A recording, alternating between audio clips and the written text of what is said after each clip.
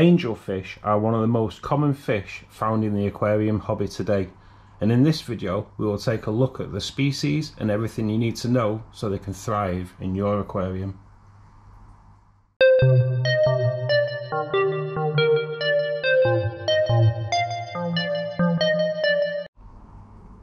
Angelfish are native to South American countries such as Brazil, Guyana, Colombia and Peru.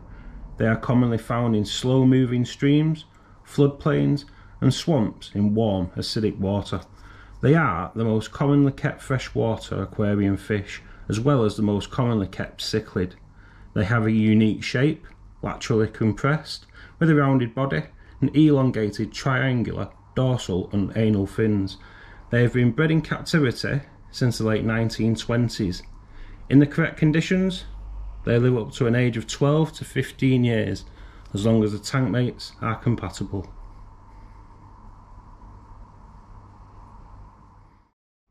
Angelfish are generally a peaceful fish, but they are from the cichlid family and can be aggressive towards one another, especially when pairing off and spawning. When they are not breeding though, they tend to be quite a peaceful fish, although they may see anything that fits in their mouth, like the smaller tetras and rasboras and shrimp, as a food source, so it would be advised to avoid the smaller types of fish as a tank mate.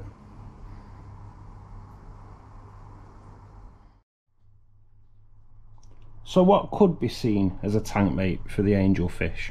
Well, larger tetras and larger rasboras, gouramis, peaceful barbs, rainbow fish, corridoras, and other small sized catfish like plecos.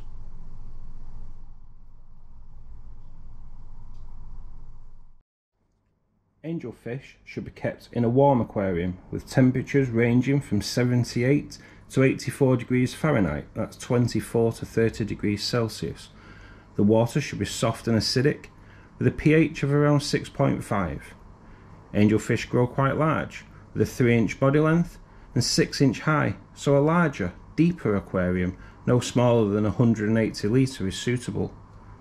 A tank that size could home up to 6 angelfish, but as they grow older and larger and pairs form, it would be advised then to remove the other angels to another tank or forward them onto a shop or another aquarist. Angelfish are relatively easy to breed, although a result of generations of inbreeding. Most breeds have almost lost their rearing instincts, so sadly the parents tend to eat their young.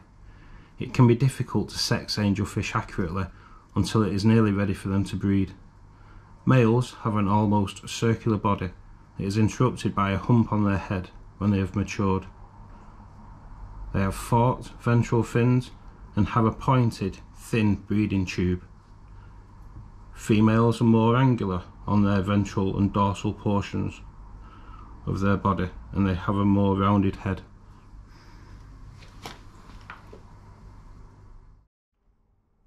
Angelfish are monogamous, which means they pair up for life. Each individual will protect each other from threats and potential suitors. Upon the death or removal of one of the pairs, breeders have experienced a total refusal of the remaining mate to pair up and breed with any other angelfish. During breeding, or the spawning cycle, angelfish become highly territorial. They reach a sexual maturity between the age of 6 to 12 months. If the eggs are removed, the pair is capable to respawn every 7 to 10 days, up to the age of around 3 years, where spawning frequency decreases and eventually ceases. When they are ready to spawn, they'll choose an appropriate medium, like a piece of wood or a piece of slate or a large flat leaf. They then spend up to 2 days cleaning off any detritus and algae from the surface. The female will lay in a line of eggs on the chosen medium, and the male will follow over them to fertilise them. This process will continue, and they can lay and fertilise up to 1,200 eggs, depending on the size and health of the female.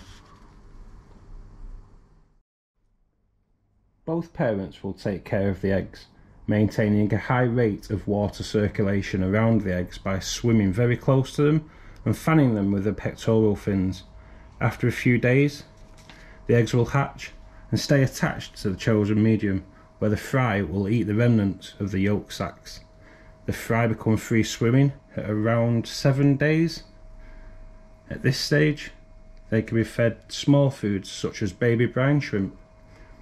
Over the next 6 months, angelfish fry will grow at their fastest rate, from around 1/2 inch to 4 inches. I believe that is everything I know about angelfish.